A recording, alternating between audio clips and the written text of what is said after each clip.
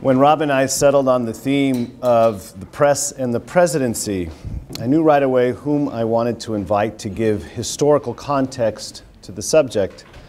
Not because he had written or edited over 50 books on Lincoln, and if I check the internet today, it's probably over 60. Not because he received honors from President Bill Clinton and President George W. Bush for his expertise on Lincoln. And not because he won the Mark Linton History Prize from the Columbia University School of Journalism, but because last year I was privileged to chair a committee that recommended 6 outstanding books for consideration for the prestigious Gilder Lehrman Lincoln Prize. And our speaker's book, Lincoln and the Power of the Press, The War for Public Opinion, was among the finalists and deservedly won the $50,000 prize. And a pretty cool bust of Lincoln. I just want the bust. Always a bridesmaid. That book is nothing less than the definitive chronicle of Lincoln's rise in politics as it paralleled the rise of the press as a key shaper of public opinion and public policy. Harold Holtzer's current day job is directing the Roosevelt House Public Policy Institute at Hunter College in Manhattan. Previously, he was Senior Vice President for Public Affairs for the Metropolitan Museum of Art, where he had served for over 20 years.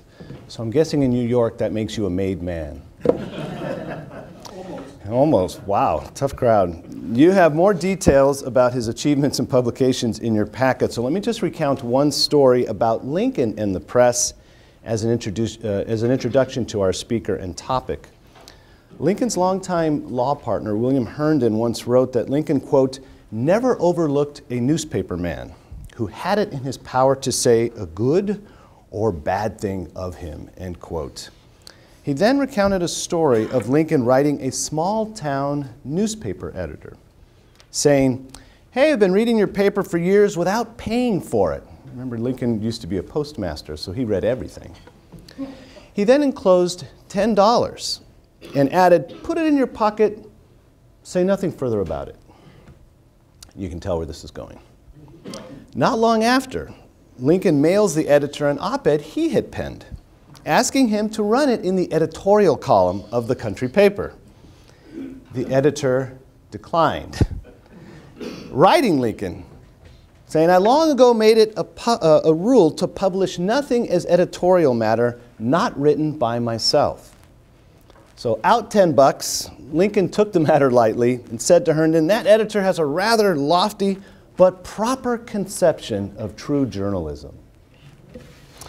Please welcome a leading light of all things Lincoln, someone who helped me at various stages of my own career as a Lincoln scholar, and a man I'm proud to call my friend, Harold Holzer.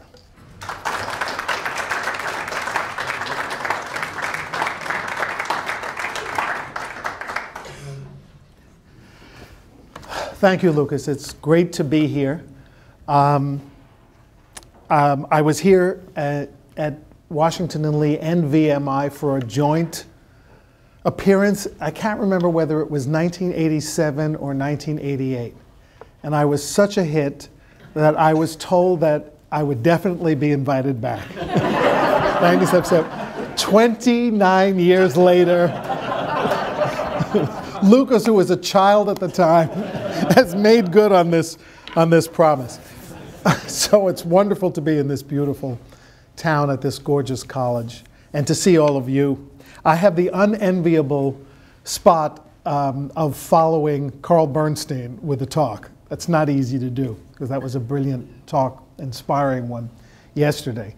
But it gave me an opportunity to sort of key off of his high-minded expectations of journalists, investigatory and otherwise, in a disappearing press culture. I want to recalibrate our thoughts to the press culture of the Civil War era, which was pretty different. And Lucas gave a good example of it and opened the door for me to talk a little bit about the press culture as it existed before I launch into the main theme of the day, which is what Lincoln did to control the press during the Civil War, which is a great deal. And things that are very hard to fathom in today's freedom of the press conscious post-Pentagon Papers era. So Abraham Lincoln came of age in an era of partisan journalism. The newspapers he read as a child, and I know all the romanticized stories you've heard about Lincoln reading the Bible and Shakespeare at home by the firelight, and he did, but he also read newspapers. And there are plenty of accounts from relatives and visitors of him as a young man assuming that position he loved to assume by the fireplace, which is turning a chair upside down and leaning his back against the bottom of the chair and curling up his legs and reading by the firelight. And they recalled his reading these big broadsheet newspapers. His mother, his stepmother, who could barely read, remembered his reading the St. Louis papers specifically. And this is as a teenager. The paper he read, the St. Louis Democrat, was, despite the name, a Whig newspaper. The St. Louis Republican was a Democratic newspaper. It's very complicated. It's just meant to confuse you, maybe. He read it religiously and even contributed a few pieces, one on temperance, lost to us, sadly. But by the time he gets to New Salem, and Lucas mentioned that he was a postmaster, interestingly, an anti-Jackson man appointed by the Jackson administration because nobody else wanted to be the village postmaster of New Salem. Lincoln wanted to be. He had very little else to do at that time. And what's more, among the mail that came in for distribution, well, not for distribution, for separation. Mail wasn't delivered in those days. People came in to whatever the post office was, usually a grocery store or something like that, to pick up their mail. And the subscribers to out-of-town newspapers, which were relatively inexpensive to mail in those days, unlike first-class letters, they soon found that their newspapers were not arriving in the crisp condition that they were used to. They were opened, clumsily refolded, and then they began to understand that Abraham Lincoln was consuming these newspapers, and they sort of thought it was amusing. I have to just do one side story, because it always fascinates me, about this newspaper culture. Most newspaper earnings in those days came from subscriptions, from mail subscriptions. There was so much migration in the country that people wanted to read their old hometown newspapers to keep up with the doings in the places that they had left. And it was so prohibitively expensive to send what we call first-class letters in those days. I don't remember the figures, but much more than newspapers. And what's more, the person who received the letter had to pay the first-class postage, which put a rather unfair burden on your correspondent. So people began writing their letters in the newspapers and remailing newspapers, which were much cheaper. Well, Congress in those days, unlike the Congress that Carl described yesterday, actually did things, not always wisely. So in this case, they got together and said, we're going to ban letter writing in newspapers. I don't know how you enforce that. So they banned it. So what subscribers began to do is send messages acrostically by circling letters of the words in the, anyway, this went on for 20 years before it became affordable to send routine letters.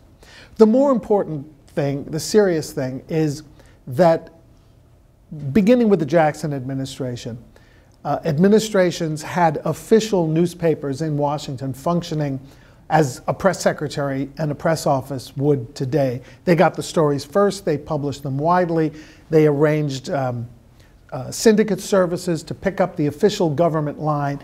Opposition papers existed to criticize everything that was being put out by the administration. And they were angry at the opposition newspaper because the official newspaper not only got the scoops, they got government printing contracts galore, and in many cases got the opportunity to do the official records of Congress. These are the days before. In fact, Government Printing Office did not begin officially doing the congressional record, as we call it today, until the Lincoln administration. It was a plum patronage assignment. So this deepening partisanship among newspapers grew and grew and grew through the Mexican War and on through the Civil War era. You were known in your town by the newspaper you carried under your arm. If you were in New York City and you carried the New York Tribune under your arm, people knew you were an anti-slavery Whig, later a Republican. If you carried the New York Herald, you were likely a Democrat, you were conservative, you didn't care much about the slavery issue, you basically wanted it to go away and be settled elsewhere. Even the small towns of America had two newspapers.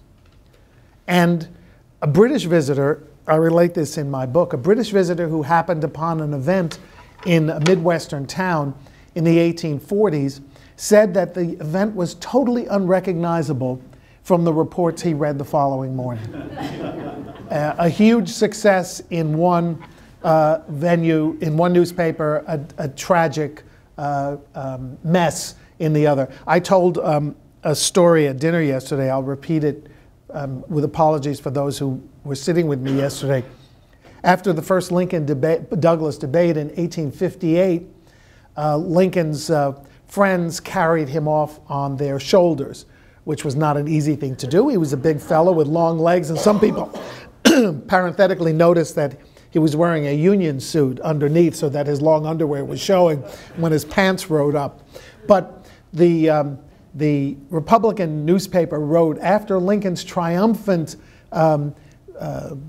debate performance, his supporters carried him off in celebration to another event. The Democratic newspaper wrote that Lincoln had been so exhausted by Stephen Douglas's attacks that his supporters had to carry him off. And that's anecdotally what it was like to read the press, but usually much, much more personal, vicious. It was political, it was personal, and it's almost difficult to believe how people moved politically from one point to another if all they read is their partisan paper. If all you watch is MSNBC or all you watch is Fox, you're not going to get a very broad view of what's going on. And that's the way it was in the print business. But there was one more element that's crucial to remember, and that is this intersection between press and politics and government.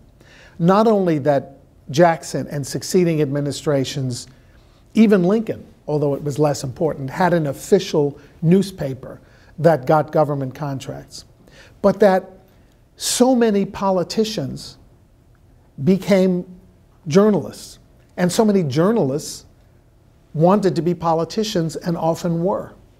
And they did both jobs simultaneously, and it was not considered improper.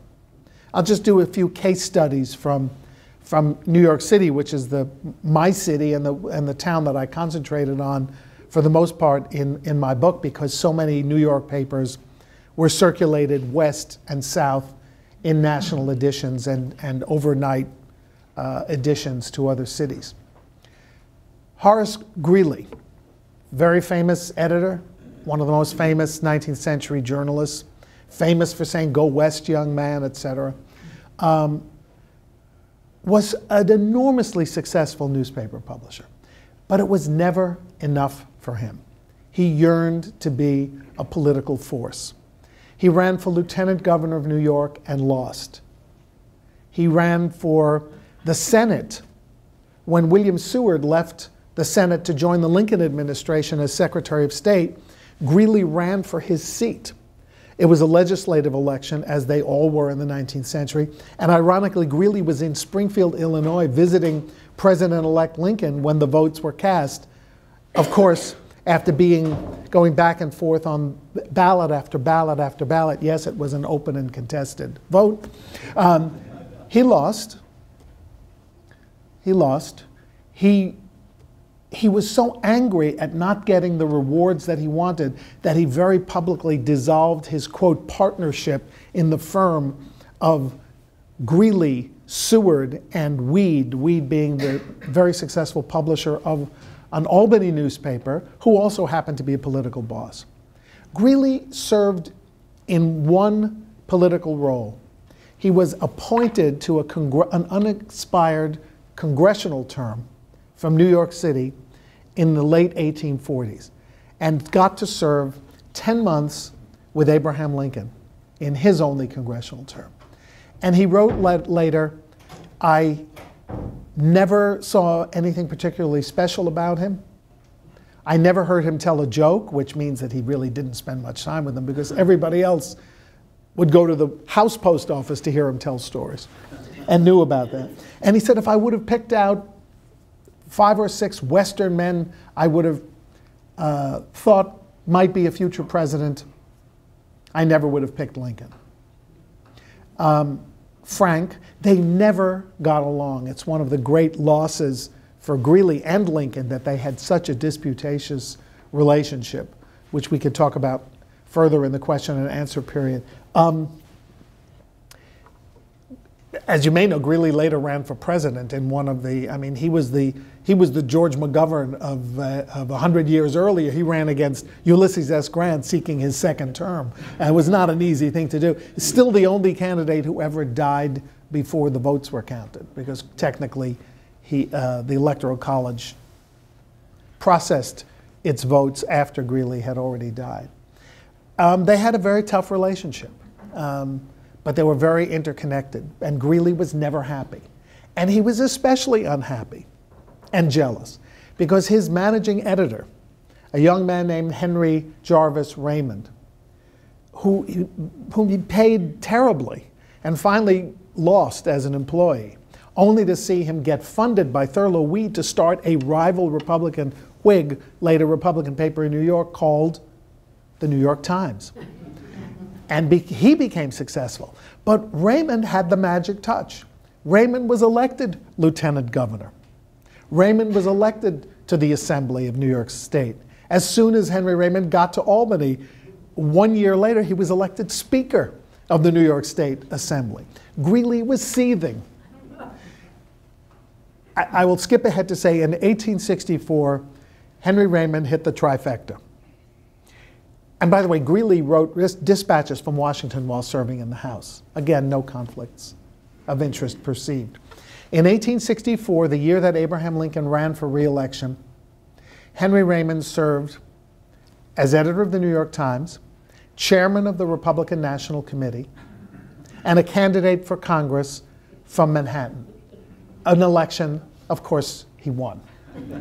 And he wrote a thick book of Lincoln's annotated version of Lincoln's speeches that became a bestseller in 1864. In other words, he was the media man. He was doing the messaging for Lincoln. He and Greeley later thought Lincoln would lose, but again, that's another story. So that's the interconnection. One more guy I'll tell you about, a man named John Ween Forney. Nowhere near as famous as Greeley or Raymond. He was the editor of a Democratic paper in Philadelphia. But he wanted to be a power in Washington. And he was, because he was the editor of a very important Democratic paper in a swing state of sorts. They didn't call them that then, but it was. So he was given a great job, clerk of the U.S. House of Representatives. Well, in 1860, the House and Senate turned. It's easy to see a Congress go to another party if so many people of your party secede and go to another country, became Republican. And Forney was desperate. He liked that job. He liked the money. He liked the influence. So he went to the Lincoln administration and he said, you know, I would like to be loyal to you. I am now the editor of a Republican paper in Philadelphia. It's just easy. We just changed the editorial viewpoint. So Lincoln campaigned for him to become Secretary of the U.S. Senate, a job he got and held throughout the Civil War. He then founded a sister paper in Washington called the Sunday Chronicle, later made it a daily paper, and it became a major mouthpiece for Lincoln because they would publish his view of the world in both Philadelphia and Washington at the same time. And he held on to this patronage post. Lincoln called in the new senator from Illinois and said, you ought to support this man. And he recorded it in his diary that the president was lobbying for Forney. All of this crossing back and forth in the open typical, very partisan, very political. I will tell you, because this is an institute for honor, that I have found very few people who were felt that it was slightly dishonorable to engage so directly in these pursuits. And who do you think that person was? Abraham Lincoln. And this is pre-presidential. But absolutely, Professor Morell is right. Lincoln subscribed to newspapers that were struggling. He visited newspapers on the road. He made the editors his friends, even if they had no time for him at first. He helped launch the Chicago Tribune, which became one of his most passionate supporters, and later rewarded its editor with a huge patronage job of his own when he became president. But Lincoln calculated very cleverly that with everyone rigidly reading their own papers, and with Illinois stuck in the Democratic category, the one chance that existed to shift the state, and hopefully I think he perceived himself as the head of the ticket at that point, was through immigration and through immigrants. Germans were flocking into the West in 1858 and 1859, and they were overwhelmingly Republican. Many of them had fled the revolutions of Europe. They were progressive. And by the way, the rules were very simple. You came to this country, you resided here for 5 years, you then swore that you were no longer had an allegiance to your home country, and you became an American citizen and could vote. And Lincoln wanted those people. In 1859, he met a man named Theodore Canisius, who was a German immigrant, a physician, and a newspaper editor in southern Illinois. Ran a German progressive newspaper. He approached Lincoln and tried to get Lincoln to support a fight against an anti-immigration measure that was coming from, of all places, Massachusetts. Lincoln wrote a letter in sympathy. It was published in the daily press. And then Dr. Canisius told Lincoln he was going to start a German language newspaper in Springfield. And Lincoln immediately realized that this might be a very useful tool if he became buddies with Dr. Canisius. And the doctor said, well, I have one problem, and that is I'm bankrupt and my printing press is in hock. I need $500 to start this paper. So Lincoln went to the Republican State Committee and said, we ought to give this guy $500. And the head of the State Committee said, and this is in writing, Dr. Canisius is a leech. If you give him money, he will ask for more money. So lawyer Lincoln got himself as a client. I know lawyers here will think it's not a good idea to represent yourself.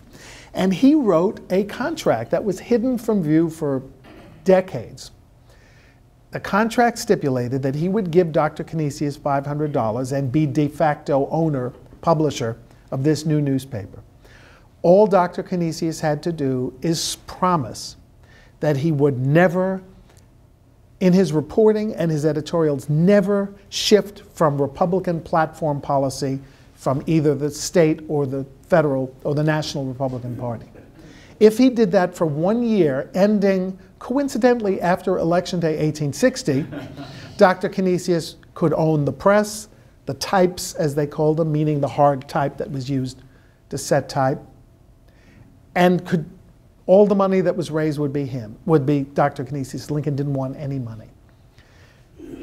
Lincoln was not open about it. He never was identified in the paper. Nor could he read the paper, by the way. He didn't read German. He did try to take a German class once in Springfield, but according to one of the survivors of that class, his presence made it impossible to learn anything because he told stories throughout the class. Great Lincoln story. So Lincoln had to depend on the kindness of German-speaking friends to guarantee that the paper continued to express fealty to the Republican policies, which it did, because the English language Springfield paper said, Mr. Lincoln has won the presidency. We owe a great deal to Dr. Canisius and his German paper. Illinois voted Republican. Indiana voted Republican. Lincoln wrote these little letters to people saying, I just heard of this new newspaper, this German newspaper. You ought to subscribe and get people to do it. But it really only his banker knew. Presumably his wife knew. She was not a fan of all the newspapers that, she said she couldn't open her door in the morning because there were so many newspapers thrown against the door.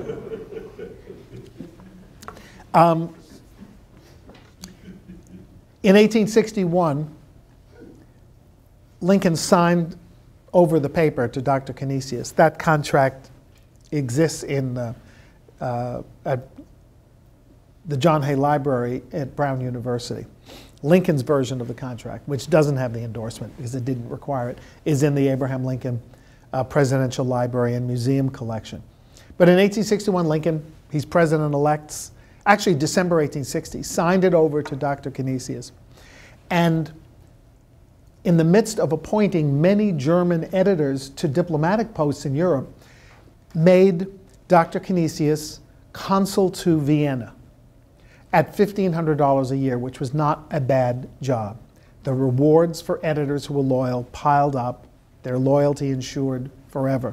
And then, in one final gesture, Lincoln convinced the state legislature to buy all existing copies of the Staatsanzeiger, as it was called, for no particular reason. I mean, very few of them spoke German, but it produced another $1,000 for Dr. Canisius to have his pocket change. It buys a lot of Sauerbraten in Vienna in 1861. Interestingly, by that gesture and by buying up all the papers, which I think were then discarded rather than distributed, we don't have a single copy of the Staatsanzeiger anywhere on earth. Not one copy of Abraham Lincoln's newspaper has survived. And they've looked throughout Illinois and they've put out the word. And anyway, our mutual friend Jonathan White, who teaches in Newport News, is constantly on eBay looking for a copy of this newspaper. Obviously, the fever pitch of partisan journalism occurred in the election of 1860. Democratic newspapers assailing Lincoln, Republican newspapers praising him. Lincoln did not campaign on his own. It was not traditional to do so in that period. Stephen Douglas, in order to campaign, made up this fantastic story that his mother was ill in New England and therefore he had to go see her. And it seemed to him that the most logical way to get from Chicago to Vermont was to go south to New Orleans, then go this way and then go that way on a train that stopped at every town so he could orate while it was being refueled and new water was added. And he was criticized for it. It was just not done. So Abraham Lincoln becomes president-elect. And what happens is partisan journalism continues. But it changes on two occasions into something different, at least in the perception of Abraham Lincoln and the administration. After Fort Sumter, that's the first change. The American flag is fired upon. It falls to the ground. It has to be rehoisted, jerry-rigged. It is struck again and it falls down. And the outburst of emotion that occurs in the North is so strong that any newspaper in New York City that doesn't fly a flag is mobbed. And when I mean mobbed, I mean it in the 19th century term. Mobs circulate there and are prepared to attack, burn the newspaper. The New York Herald, the Democratic paper run by James Gordon Bennett, he said, probably, I'm not responding to this, although he was, as offended by the attack as the other editors. But when a mob gathered in the rain outside his building, suddenly a newsboy could be seen running through the streets and then running back with something under his arm, and then 2 minutes later a flag was hoisted, was hung out of a window on the upper floor. So the disappointed mob marched off to the ferries to go to Brooklyn because they heard that the Brooklyn Eagle, a Democratic paper, had not flown the flag. So that's the first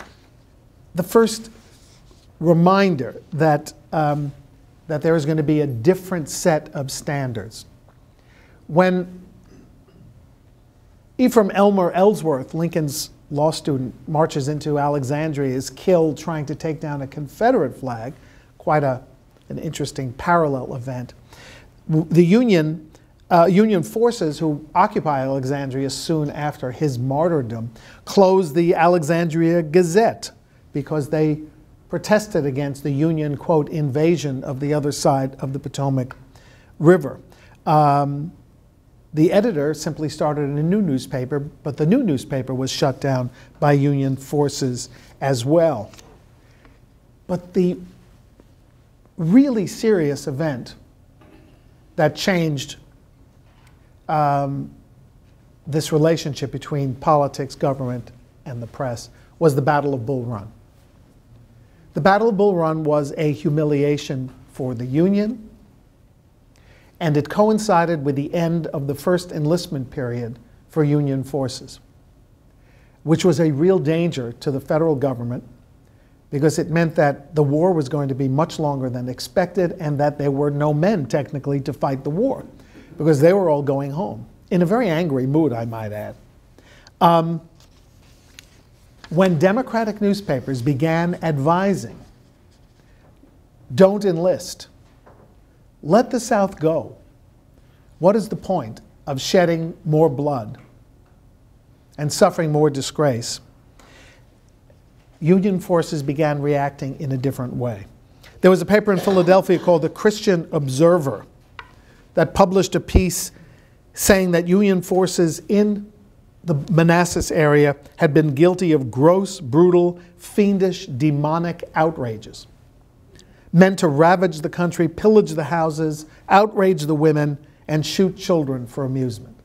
Obviously hysterical, but enough for Union forces to march in, confiscate the printing press, throw the editor out, with no particular specific cause of action or warrant, and it was tolerated. There was no hue and cry. When other Philadelphia papers protested, they were shut down. The editor wrote to Lincoln saying, "Freedom of the press I've always believed was one of the great bulwarks of our national safety." Lincoln ignored the letter. The editor relocated in Richmond. In New York City, around this time, a federal grand jury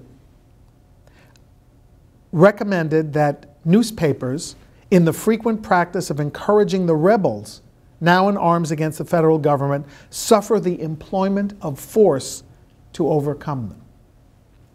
The Brooklyn Eagle, the pro-slavery or certainly white supremacist Freeman's Journal, the New York Daily News, not the same as today's New York Daily News for those of you who may know New York City tabloids, but a typical political operation. It was owned by the brother of the mayor of the city of New York, who was not only a Democrat, but was arguing that New York should secede from the Union to maintain its ship, its sea relationship with the South. The judges in the case never ruled, but some of the newspapers were shut down by federal troops. The Daily News was turned away at the post office from sending newspapers south. When they tried to send newspapers by train, federal troops simply went on the trains and confiscated the newspapers. The Brooklyn Eagle recanted, threw out its editor, hired an editor who declared that they were loyal to the Union and to the idea of recruitment. This was all about recruitment. Meanwhile, mobs attacked, and I am convinced that these mobs included returning soldiers who were angry at being portrayed as having blown their one opportunity to save the Union bloodlessly or quickly. In such non-Southern venues as Bridgeport, Connecticut, Bangor, Maine, a mob tarred and feathered an editor in Haverhill, Massachusetts, and forced him to beg for mercy and recant anti-recruitment policies and closed the paper.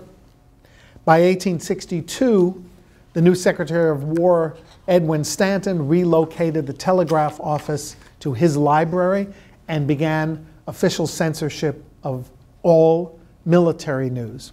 It all had to run through his office.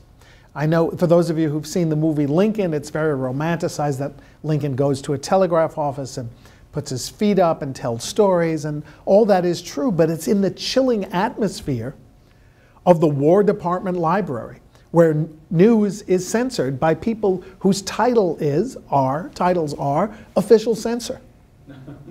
And that's what they do. Henry Raymond covered the Battle of Bull Run by himself. Imagine the editor of the New York Times as a war correspondent. He had a runner and a horse to carry the news back to Washington so it could be telegraphed to New York, so he could be the first with the news. And he filed a dispatch that said, "Glorious news. Union troops on the advance, war to be suppressed, rebellion to end." He got his runner. The runner raced off to Washington. The report arrived. It was filed. It appeared in the paper. And then as Henry Raymond is glorying in his scoop, he notices that the troops are retreating over him. What happened? There was a counterattack in the afternoon. Well, I've got to write a new story. Who would like to go to Washington? Nobody would like to go to Washington. Henry Raymond had to walk or ride with the troops back to Washington in the July heat. He arrives in a state of exhaustion and fear about what his readers are hearing, and he gives the telegraph operator the new story. Union routed in late afternoon counterattack, and the guy looks at it, and I'm making up the dialogue, but it's what happened, and says, "Well, this isn't a very nice story. I don't think we should send this over the wires." And Raymond says, "What are you talking about?" Well, he hands it back to him. Raymond has to take a train to New York. He doesn't get there for another 14 hours until, so two or 3 days passed before people who only read the New York Times heard that there was a Union defeat at the Battle of Bull Run. Censorship. Now, in the border slave states, which were always teetering on the edge of secession, there was even more rampant censorship.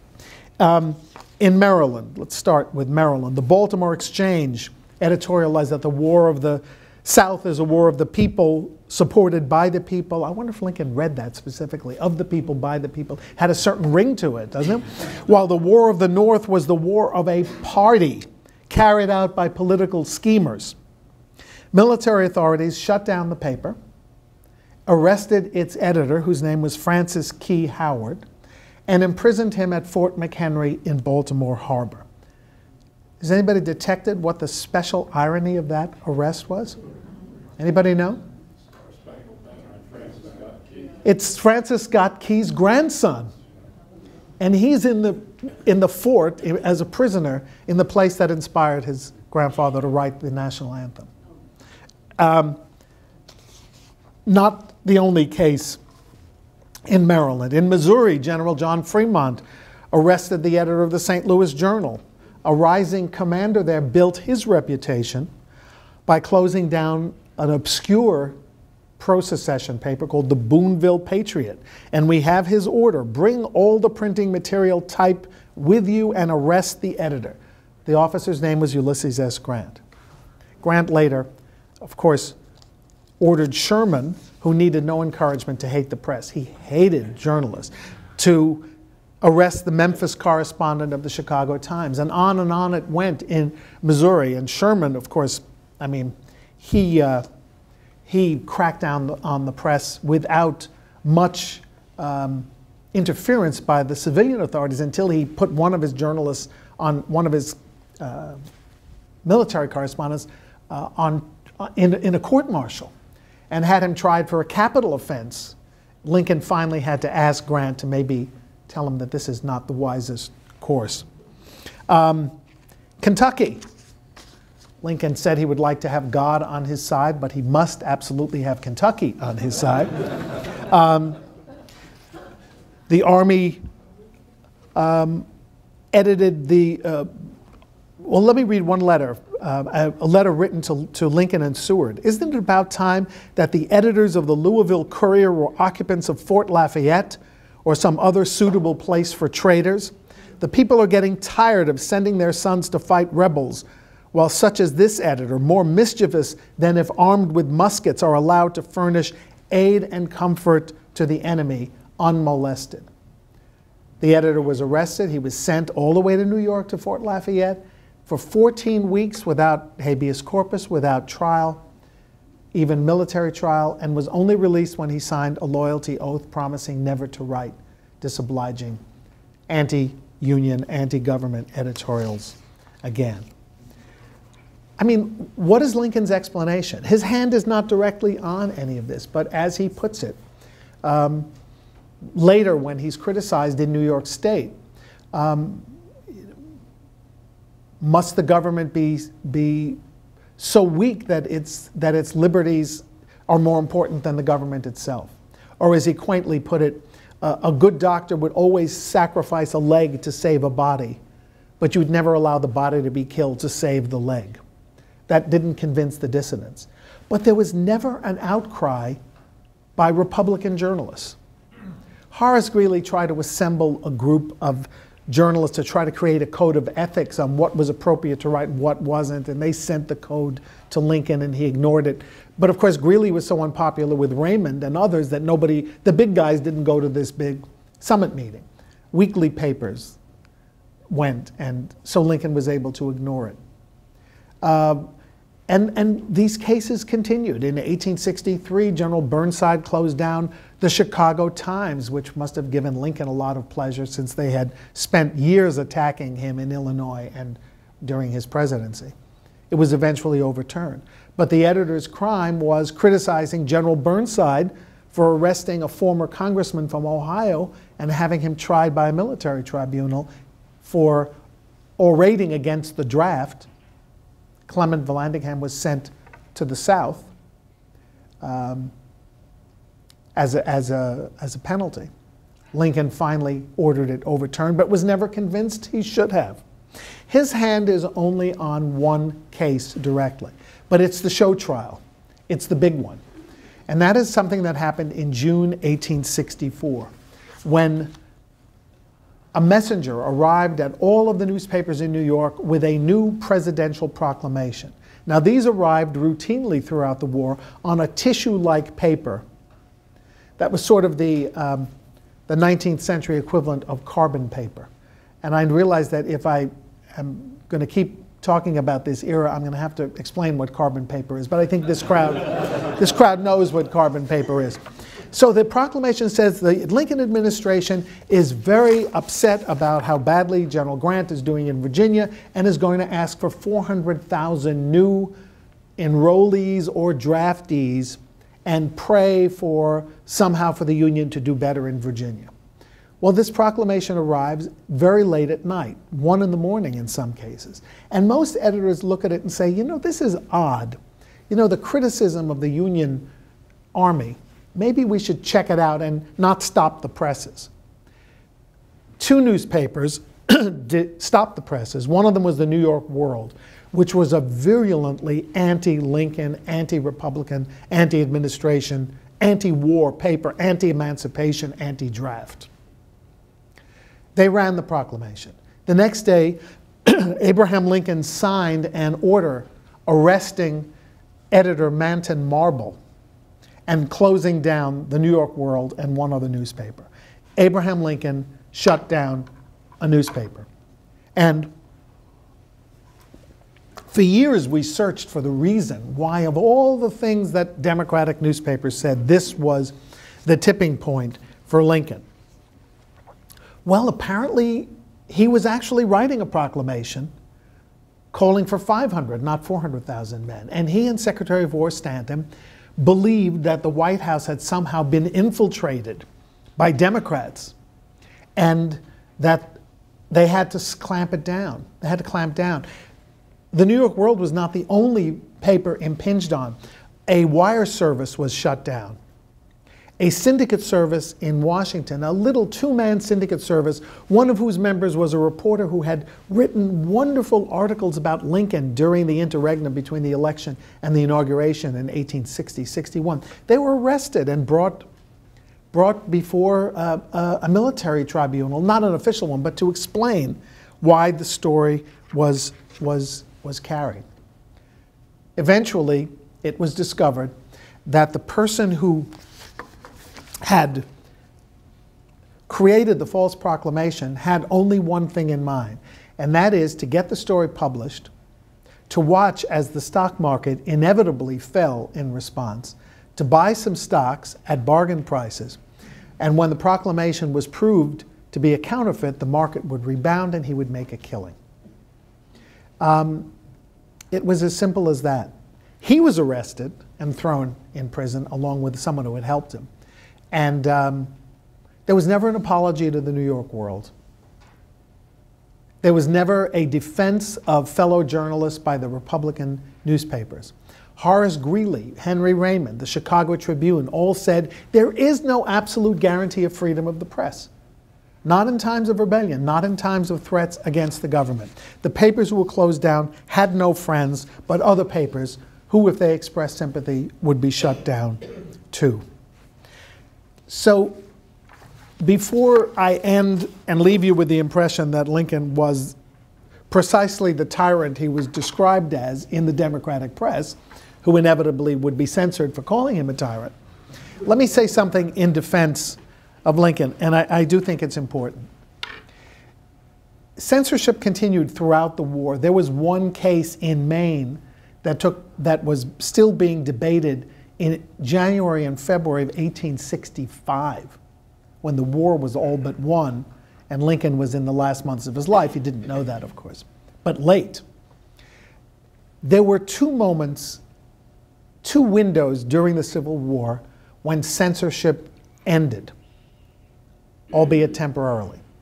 One was in the off-year elections of 1862. Even though Lincoln knew that because the preliminary Emancipation Proclamation had been issued late in September, in the midst of a political campaign, knew that he was going to be in political trouble, he did not censor anti-Republican, pro-democratic expression. In the election of 1864, he absolutely restrained. Now, things were done. We were talking about our friend Jonathan White from Christopher Newport University. He's done a really good study on censorship of soldier voting and voter expression in army camps, and soldiers were voting en masse for the first time. In fact, Horace Greeley organized the distribution of New York Tribunes to the troops and the removal of the New York World and other disobliging newspapers. So the troops mostly did not get to read pro-democratic political news. But there was the New York World, which had been shut down in June, whose editor had been detained in General John A. Dix's office and wasn't sent to Fort Lafayette only because General Dix couldn't believe the orders that he was getting to have him shipped there. Manton Marble returned with a vengeance, issued vicious editorials about Lincoln, started a rumor and published it every day that Abraham Lincoln had visited the Battle of Antietam in 1862 and asked his aide to sing comic songs while walking among the dead and wounded of that battle, which upset Lincoln so much he actually wrote a letter to the editor for his aide to sign, clearly in his style, and then got it off his chest. And like many of Lincoln's interesting unsent letters, very smart thing to do even when you're emailing, write it all out and then don't send it, because you're going to get somebody really upset. The New York World went wild with criticism. They affiliated with a publisher to put out a book called Miscegenation about the glories of race mixing. And it was not a serious book. It was meant to inflame people by arguing for race mixing as a solution to problems. They sent a copy to Lincoln for an endorsement, a blurb, thinking that he might write something and they could use it in the campaign. He was smart enough to file it away and not respond. So then the New York World made an affiliation with a publisher of prints and issued a series of pictures that were designed to show Lincoln as favoring integration. One cartoon, he's bowing to an African-American woman, while in the background, Horace Greeley is spooning with an African-American woman. And horror of horrors, in the deep background, there is a white driver driving a carriage with a black couple in the carriage. This is supposed to tell you about the topsy-turvy world of miscegenation if Abraham Lincoln was elected. And that was just one of the cartoons. Lincoln, the Republicans, never interfered. Elections were holy weeks, holy periods for Abraham Lincoln. And he said later, when he made a little victory speech at the White House, there were those who said we shouldn't have even had the election. But if we were forced to postpone or forego the election, the rebels could already said to have beaten us. So that was sacrosanct. And I think that shows that Lincoln was indeed sincere, that he was willing to sacrifice civil liberties in order to save the Constitution that guaranteed civil liberties. That the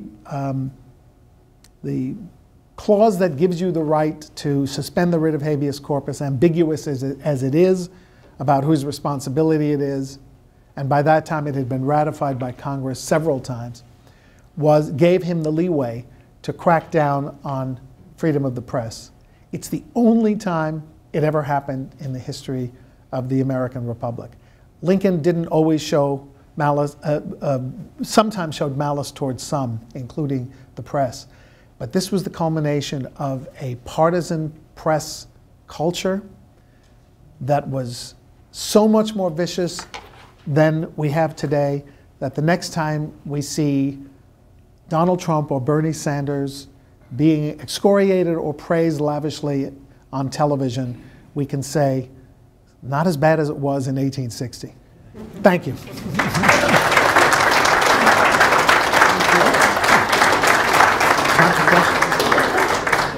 So I've spoken longer than I was supposed to, but we have some time for questions. And then we'll take a break. Who's going to do the first one? Carl. Well, one, I'm horrified by my own ignorance. But in the case, I'm interested in your judgment.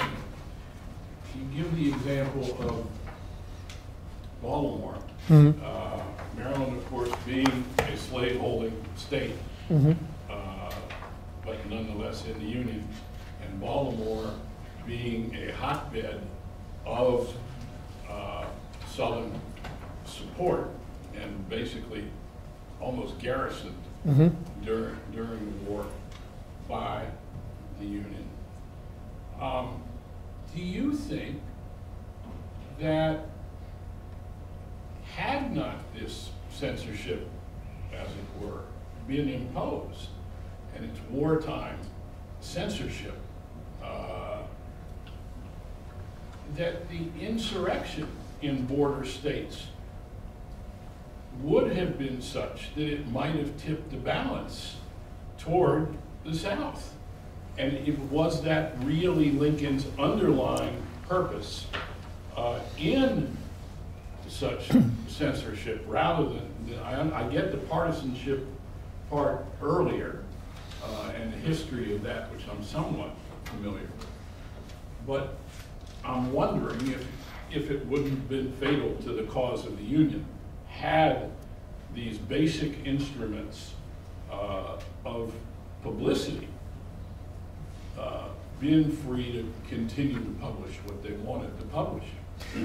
It's history, but there must be some evidentiary record of the military situation and how it would have been effective. So we start with the fact that Lincoln and the Republican Party got about 3% of the vote in Maryland in 1860. So Lincoln assumes a great deal of hostility for very good reason. On his way to the inauguration, he is convinced by several sources that a credible assassination plot is awaiting him when he is compelled to change train stations in Baltimore because the line ends at one station and begins at the other station to head to Washington. So he goes through in the dead of night in secrecy, some people said in disguise, and is taunted pictorially and editorially about it. Even Frederick Douglass says now he knows what the Underground Railroad is like. A few weeks later, a contingent of Massachusetts soldiers making that same trip from train station to train station on a trolley line is attacked, just as Lincoln and his advisors feared he would be attacked, making the prediction come true. By this time, he's also suppressed the legislature, arrested John Merriman in the celebrated case and let it be known that if Chief Justice Taney, who was sitting in Annapolis at the time, tried to interfere with the arrest of John Merriman, that he would arrest Taney. So he's cracking down all over the place. He does not want Washington to be isolated within a Confederate state. He does not want the pathway of troops from New England and New York to going to Virginia, where most of the Eastern War is going to be fought, to be interrupted. The governor of Maryland and the mayor of Baltimore come to him and say, that was a terrible situation when those troops were attacked in Baltimore. Find another way. We don't want them to come through anymore. And Lincoln was really angry. He said, my soldiers are not moles. They can't dig under the earth. They're not birds. They can't fly over Maryland. And they're not fish. They can't swim. So he takes takes control of the telegraph, the political apparatus, and the press. I think Maryland would have seceded, but not just with the newspapers in full volume, but also with the legislature in session. Missouri and Kentucky become contested battlegrounds right away. But the censorship, as you say, it's understandable in a way, though it's hard to predict what really would have happened. In 1864, Maryland votes for Lincoln and for president and abolishes slavery before the 13th Amendment is even passed by Congress.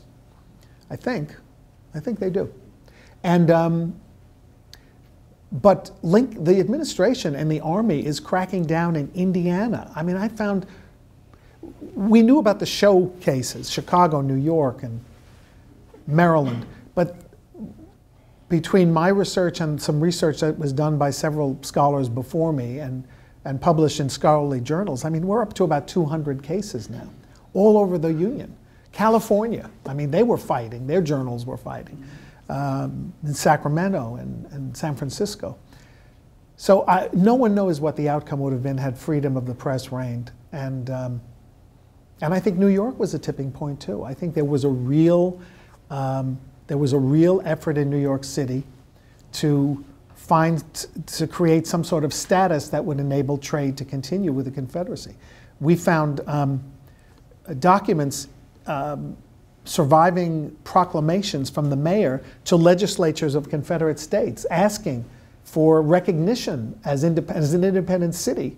So Mississippi said, "No, that sounds fine to me," but Lincoln wouldn't allow it to happen in New York. Anyway, we can envision it happening now, even in a war. Obviously, during the war in Vietnam, the press somehow abbreviated the war, at least roused a country to reconsider it. But that didn't happen in the Civil War. Any others? Yes? You talked about the measures he took to get the German support for his election and so forth. There was a downside to that, wasn't it? He also handed out commands to Germans who knew nothing about military things. And we here close to the Shenandoah Valley, look at Newmarket, where Franz Sigel was just a disaster as a commander, issuing orders to his troops in German and they couldn't understand. So that has two sides, this German appeal. Well, I think there's been a lot of new scholarship on political and ethnic generals.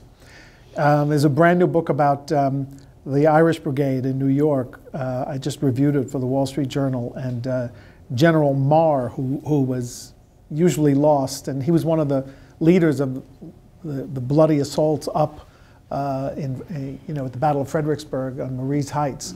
But I don't know, that's another hard calculus to analyze retrospectively. So here is Lincoln not wanting the war to be only a Republican war, not wanting it only to be a war of the Republican progressive elites. So first you need bodies to fight. So you get Franz Sigel, who is enormously popular with Germans. They all sang songs, "I fight mit Sigel," and they sang it as they were mowed down because he was a terrible general, as you say. My late friend John Y. Simon's favorite was General Schimmelpfennig, who was a disaster, but he had a great name and everybody knew he was German. Same thing with the Irish. You need the Irish to fight because they're largely Democrats. You've got to have a rallying cry for unionism in New York City and Boston, and that's what Corcoran and Marr did among the Irish. So, you know, eventually they weren't prominent in battles, but they were very useful. Carl Schurz is another one. He was a lawyer in Illinois, the great advocate for German Americans, and Lincoln gave him a diplomatic post in 1861, but Schurz wanted to come back and be a general with no particular training, so he came back and he became a general. And he was a pretty bad general, but the Germans loved him, so they volunteered. He got a park. He got a park where my grandson plays. And where our mayor now deigns to live after refusing to move into the mansion there for a long time. We have a panel that will close off the symposium later this afternoon, so if you have other questions, there'll be a time Great. for that. Right now, we'll retire over to Elrod Commons for a break, and if you have books you'd like signed, they'll be there to do that. Let's reconvene at 10:30 here. Thanks.